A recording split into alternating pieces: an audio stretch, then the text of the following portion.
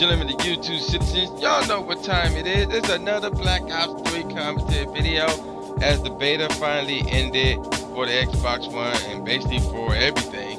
And also PC, that's why it was the PC as well. And now we're just waiting for the game to come out up in November. And I got a lot of gameplay, by the way. So, anywho, this is your boy, that's the Tru Inferno. And speaking of things that are coming out, let me give y'all two things real quick.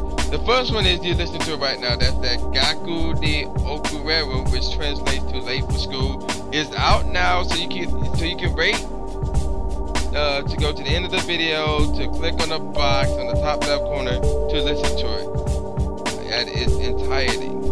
The album, the Kyoto Volume 3, Rising Sun, comes out November the 13th, which is a Friday. That album would be $2, and you can only pick that joint up on trueinferno.bandcamp.com. That is the place to be to pick up that and every other beat album I have came out with. Now, the second thing that is coming out is the main thing I want to talk about, and that is college football. Yes. So tomorrow night, the big debut, and right now I'm gonna give you all my predictions as far as the more important conferences, the 4 teams that I think will make the playoffs, and the 2 teams that make the finals and win it all. If there's enough time, I'll probably give y'all my overrated, underrated teams who are ranked in the top 25. So let's get things popping with the ACC. So starting with the Atlantic, there's a few people that really liking Clemson this year. I don't see enough of them, especially since they lost a lot of defense. I'm going with Florida State to win the Atlantic Division, and the Coastal Division is all Georgia Tech. Virginia Tech will try to make it interesting, and don't sleep on North Carolina and Duke. And yeah, but I think Georgia Tech will win the Coastal, and overall, I got Georgia Tech winning the ACC this year. Moving on, we're gonna pass the MAC and move on from the ACC to the AAC, the American Athletic Conference. And then I got Cincinnati. I got Cincinnati winning the East. Memphis. No, and this is, yeah, I'm going to go with Memphis. Memphis win the rest. It's between them and Navy. Maybe Tulane, possibly Houston. But I'm going to roll with Memphis to win the rest. And overall, I got Cincinnati knock it off Memphis. Now moving on to the Mountain West. This is Boise State all day. Boise State wins the Mountain Division. And as far as the rest, I'm going to go with Nevada. I'm going to go with Nevada to win the rest. And it don't matter who wins the rest between them or San Diego State, because Boise State is going to murder whoever it is that emerged from the rest division. Moving on now to a conference that is near and dear to my heart, and that is the Big Ten. Now, as we all know, the defending national champions, that crappy team known as Ohio State, reside in that conference rather. And of course, my boys Michigan is in that conference. So are Michigan State, and a list of others. And for the East could potentially be loaded with Rutgers, Michigan, Penn State, Michigan State, Ohio State, all over there. It's going to be a tough one, but unfortunately, I got Ohio State winning the East over Michigan State. I got Michigan. I think they're going to finish third. With Jim Harbaugh, their first-year head coach, I got them finishing third ahead of Penn State. Moving on to the rest. And really, I mean, with the success of maybe Iowa, there's nobody there with the success of Wisconsin, Nebraska, Minnesota. Surprisingly, Minnesota. But I'm going to go with Wisconsin. I think Wisconsin wins the rest, setting up a conference championship showdown from last year when Ohio State killed Wisconsin, and Ohio State going to win again. Now, let's move on to the Pac-12. Pac-12 looks like this. On the north, it's really Oregon. There's nobody else there with the exception of Stanford, but no, it's all about Oregon on that side. On the North Division. The South Division is a different story. You got Utah, Arizona, USC, Arizona State, UCLA. I'm going to roll with Arizona State. I think Arizona State will win that division, rather. And between the two, Arizona State and Oregon, I'm going to go with Oregon. I think it's going to be a close matchup. But I got Oregon over Arizona State to win the Pac-12. Moving on to the Big 12. This is going to be another close one. It's really going to come down to TCU and Baylor.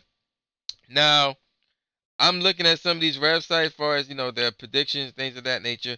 And I'm seeing West Virginia in the mix ahead of Oklahoma and Texas, which is really hard to believe. It really is. And I'm looking at West Virginia, and I'm looking like, how? Like, how can they be in the mix? I don't see that happening. One website said they will be in the mix. The other website said not so much. So I'm gonna go with that one. Meanwhile, it's really gonna come down between TCU and Baylor, and between the two, I'm gonna run with TCU. I think TCU will emerge over Baylor this year. There will be no co-champions. It will just be one champion that would beat TCU. Moving on to the SEC, and it's going to be very interesting this year. In the East, it's really going to come down to Georgia, Missouri, and Tennessee. But I'm gonna roll with Georgia, even though Georgia, in my opinion, is overrated in that the top 10 polls. I think they should be out of the top 10, but they still good enough to win the SEC East. SEC West is going to be loaded. Again, you got Alabama, blah. You got Mississippi, Texas A&M, LSU, Arkansas, and Auburn. So it's going to be very interesting. And of course, in Mississippi State as well. I'm going to roll with Auburn over Alabama. Yes, I think it's time for a change in the SEC. So I got Auburn over Alabama. In the SEC Conference Championship game, I got Auburn over Georgia to win that conference. Now, moving on, we're going to pass Conference USA because they're unimportant. Sun Belt, they're unimportant. Now, the independents is really Notre Dame, BYU rather, and Army. And unfortunately, it's all about Notre Dame. I got Notre Dame going 9-3 this year. Don't expect them to get in the playoff or anything like that. You know, so yeah, there you go. Now, I got some time left. So, let me look at the top 25. Let me give you all the top 25 teams as far as rankings going into this year. Now, you got the coaches poll and the AP poll. We're going to go with the AP poll. So, Ohio State's number 1, TCU number 2, Alabama number 3, Baylor number 4. That's in both polls, by the way. Now, here's where things change. Michigan State number 5 in the AP poll. Auburn's number 6. Oregon number 7. USC's number 8. Georgia's number 9, and Florida State number 10. In the coaches poll, Oregon's number 5. Michigan State's number 6. Auburn's number 7. Florida State's number 8. Georgia's number 9, and USC's number 10. There you go. And I mean, there's other teams that are in there in both rankings by the looks of it.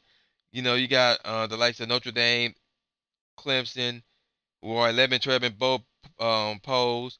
UCLA, LSU, Arizona State, Georgia Tech, Ole Miss, Arkansas, Oklahoma, Wisconsin, Stanford, Arizona, Boise State, Missouri, and Tennessee.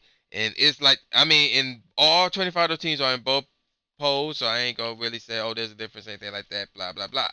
Now, as far as who gets in the playoff, Ohio State number 1, even though I see them losing, they could potentially lose one game, and that's tomorrow night against Virginia Tech. Remember, last year, Ohio State was at home, and they lost to Virginia Tech. And the majority of those starters that Virginia Tech had last year are coming back. Ohio State this year would be playing on the road against Virginia Tech, and 4 of their key players, 4 of their players are suspended for that game, and I think 2 of them are key defensive players. So that's going to hurt Ohio State right there. I could potentially see them losing that game, and that would be the only game I see them losing. And then they go on through the Big Ten conference. They play Michigan State at home, which would be their only tough matchup outside of Virginia Tech. And Michigan State going to bring back all their starters. And, of course, they got that top-notch defense. But I think Ohio State, unfortunately, despite potentially losing that first game, wins out, wins their conference, and somehow gets into the playoffs as number 1. Because that loss would be early in the year, and then they win out. TCU, on the other hand, despite being number 2, I see them getting in as well. With TCU, I see them losing. I think it was 1 game, if memory serves me right, and it's not against Baylor. It wasn't against Baylor. If memory serves me correctly, it was against, I want to say, Oklahoma. That's right. And that came later in the year because they got to go on the road to play against Oklahoma.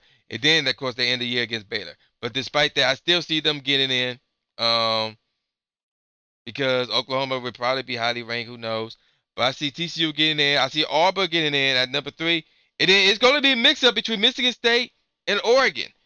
Cause I see Michigan State beating Oregon at home early in the year, and Oregon wins the Pac-12. Michigan State only have one loss, and that's to Ohio State. But the problem is, do you favor Oregon, who won their conference, whereas Michigan State does not? Or do you favor Michigan State, who beat Oregon? And I think they're going to roll with Michigan State. So my four teams are Ohio State, TCU.